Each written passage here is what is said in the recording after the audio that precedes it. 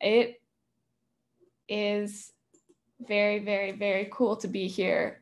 I can't believe there are 23 people in this meeting at least that are counting days. That's absolutely unbelievable in the most positive way.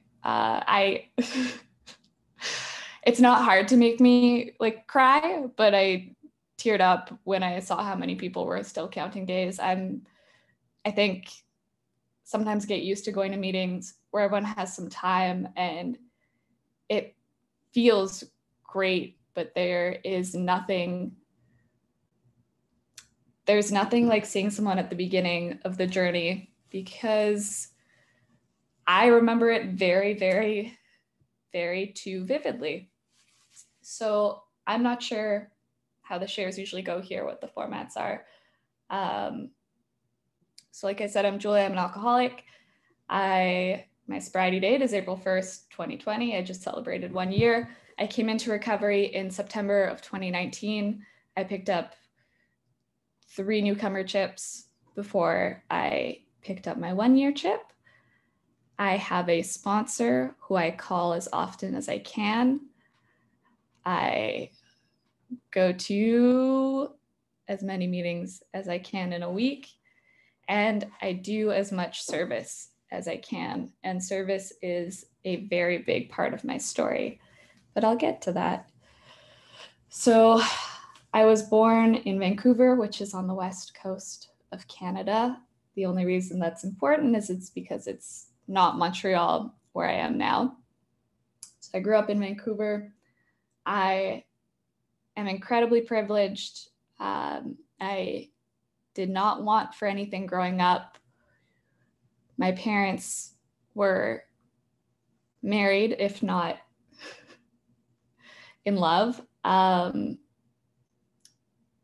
there were a lot of a lot of flawed dynamics in my family, a lot of resentment, a lot of passive aggressiveness, and a lot of guilt and shame were at the foundation of my life.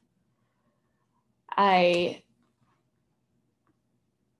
remember feeling very uncomfortable and anxious from the beginning and trying really, really hard to make other people happy, particularly my mom, who was pretty miserable as I was growing up and who I was very, very close with.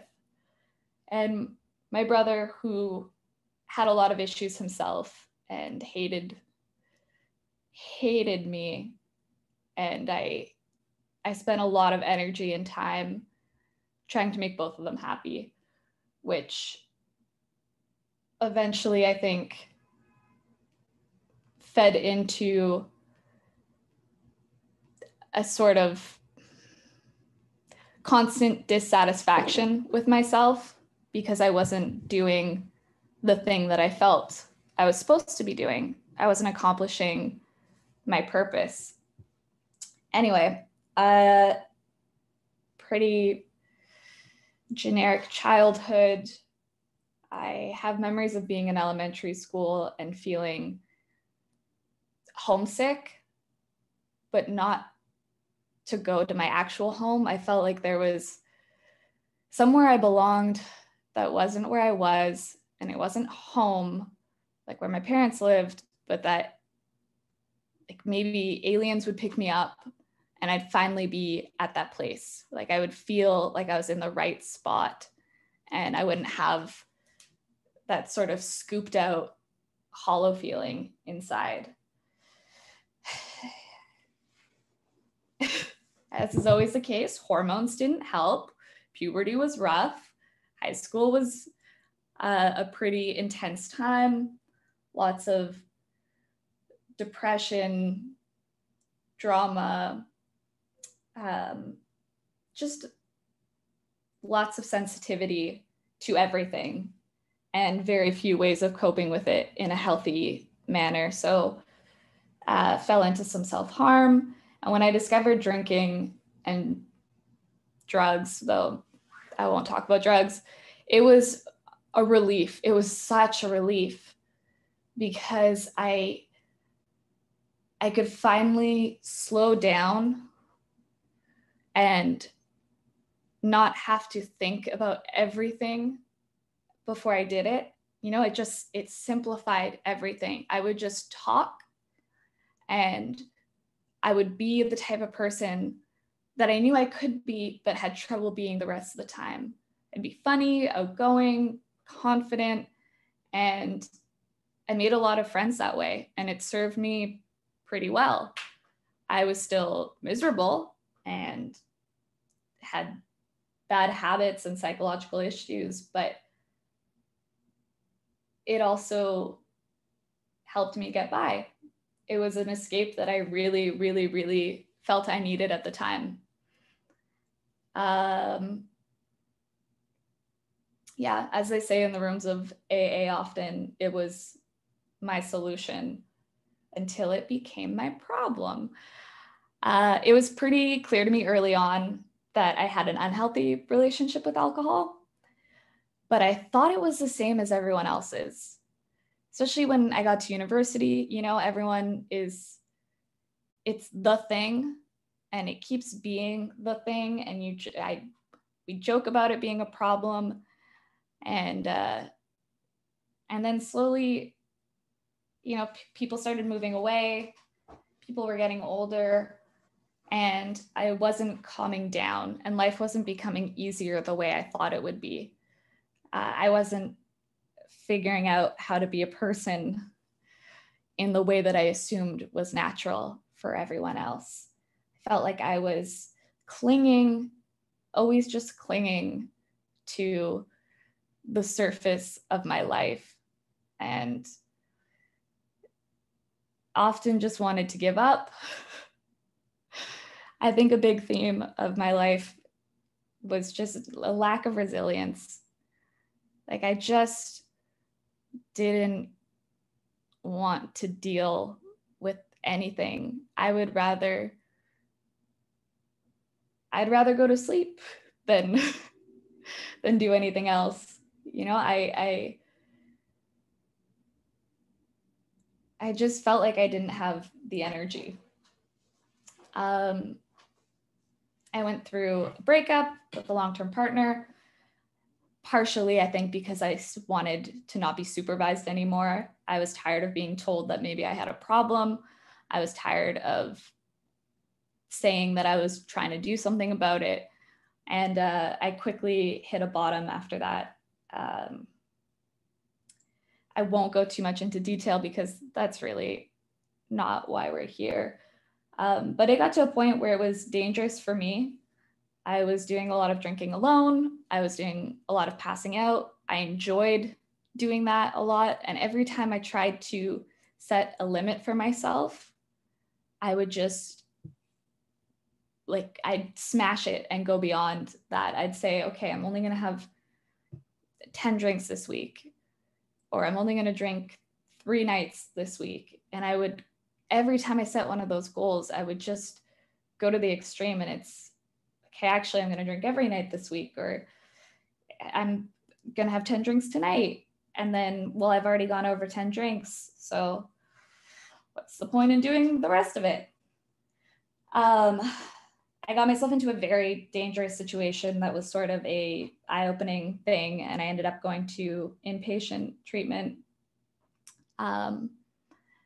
which I felt terrified, mostly because I knew that the optics meant that it would be really hard for me to drink soon after, because people would be watching. You know, they know you've gone away to rehab. When you come out, they're going to expect you not to drink, or they're going to be pretty judgy if you do. I was terrified at the concept of not being able to drink again. And I kept seeing this image of me, like, I kept having this idea of, what if I get married, I'm not allowed to drink on my wedding day? That's insane. That's tragic. That's the worst thing I can imagine. Like, I would be crying on the ground thinking about this. Which now to me, the idea of being hungover the day after a big event like my wedding or whatever is heartbreaking. And the idea of being drunk at a huge event like that scares the shit out of me, and it is not appealing at all. Anyway, I was introduced to AA through that rehab. I eventually came to realize that I was an alcoholic, mostly through a thought experiment that someone proposed where they said, okay, imagine you're sitting at a table, there's a glass of alcohol on the table, but can you not drink it, basically? And I pictured that sitting on the chair, the glass of alcohol on the table, being like, okay, I don't want to drink it. I'm not supposed to drink it. I can't drink it. And I could not, even in my brain, pretend or imagine that I would pour it down the sink. Even in this situation I had complete control of, like, I was itching inside to not get rid of it. And I realized that's how it always was. Part of my brain was always thinking about where I'd be getting the next drink, when I'd be socially acceptable, time to get another one. Do I go to the bathroom now to do it? And that was a huge relief in getting sober, was clearing out that little part of my brain that I didn't realize was taking up so much space, constantly thinking about it.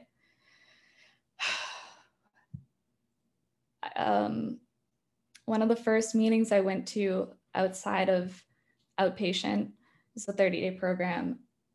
The first meeting I went to was a women's meeting, and a girl happened to be there who was the only person even close to my age. And she happened to be there even though she never goes to that meeting. She never went back. And I met her and we started talking, and she told me about Monkey Paw, which, if you can see in my name, I have monkeypaw.org in there, which is the Montreal, Quebec Young People of AA. So it's a young people's organization that helps organize events to connect young people in Montreal to Alcoholics Anonymous. Basically, we throw the Halloween party, we organize the New Year's Eve party, etc. Now, with everything online, we try to do fun stuff online. Anyway, she told me about that and she invited me to come. And I genuinely, I cannot say that I would be sober today if I hadn't met that girl at that meeting and trusted her and gone with her to the service meeting. Because service has very legitimately saved my life. It's kept me sober. It gave me a reason, like an avenue to meet new people. AA meetings are absolutely wonderful and they're a great way to meet people. But service, I had no choice but to participate. Like, I couldn't sit at the back and do nothing. Young people also is defined as anyone who still has growing to do. So really the age range in this type of service is anybody who wants to have fun in sobriety and make it fun for other people. So I got to meet people who, I'm not gonna lie, part of it was a shallow thing of, okay, these people aren't completely, I don't know if I can swear, completely freaking like losers. These are people that I would hang out with. These are people that are not what I pictured when I pictured AA. They're not sad old people in a basement crying about alcohol. They were cool. And some of them were really attractive, okay? Maybe that was a reason I kept coming back as well. Doesn't matter. I kept coming back and it became one of the best parts of my life. One of the greatest gifts that Monkey Paw gave me was a few months in when we planned the New Year's Eve party and it was executed. I did a lot of service that night. I did coat check, setting up, takedown. And for me, it makes me far more comfortable to have a reason to be somewhere rather than socializing. If I have a job to do, a task, something that I can either hide behind or go back to and lean on, I feel much more comfortable. And that was definitely the case that night. I was there for like 6 or 7 hours and, you know, doing coat check got me to talk to people. And there was a point in the night where I was just so full of happiness. And I was like, holy shit, like this is one of the best times I've ever had. And I'm being the person that I always, like my best self, you know, that would come out when I was drinking. I say best self in real quotation marks because, you know, it was a very small period of time that best self even lasted. And it wasn't my best self. Anyway, I realized I was being the person I wanted to be, and I was genuinely having fun. And I wasn't thinking about that calculation of how to keep my buzz going. And I didn't feel that weird guilt that I never even noticed that I felt, that weird guilt of, oh, I'm tricking people because this isn't who I really am. Because it is who I am. Like just being myself, I was able to have so much fun. And I know it sounds corny, but it was literally life-changing. A lot of things that I heard in early sobriety, I really took to heart, and I'm really grateful that I did. In the rooms of Montreal, you hear a lot of like, shut up and listen. I'm not a big fan of that particular language, but a version that I heard in Vermont, I think it was, they say, just get in the car. Like, just get in the car, you know? And that's really it. I just had to show up and get in the car. In early recovery, there wasn't a lot that I could do. I didn't want to make promises. I didn't feel up to doing much, but I was told just to show up, and I could do that. And once I showed up, you know, the rest was given to me or told to me, or my hand was held by other people, both figuratively and literally, in order to teach me or get me to do whatever it was I was supposed to do. Because as pathetic as I felt in early recovery, or as insane, I guess, as I felt, showing up was always a choice that I could make. And so I did. Or I also heard, you know, get yourself so deep into AA that it's more trouble to get yourself out than to stay in. And that's another thing that I am really grateful for, is surrounding myself, like making service commitments, not too many, but making service commitments that keep me accountable, that give me a sense that I am doing something of value, but also knowing, well, and that surrounds me with people that I love. But the nice thing about doing service in AA is that everyone understands.